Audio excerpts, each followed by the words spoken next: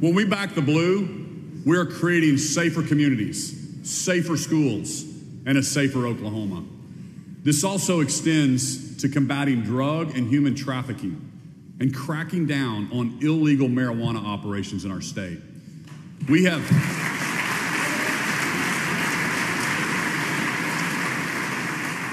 deactivated over 800 illegal marijuana farms and completed 165 arrests and seized over 600,000 pounds of illegal marijuana. And let me be very clear on this point. As long as I'm governor, we will protect Oklahoma from the Communist Party of China. We will not allow foreign nationals to buy farmland in the state of Oklahoma.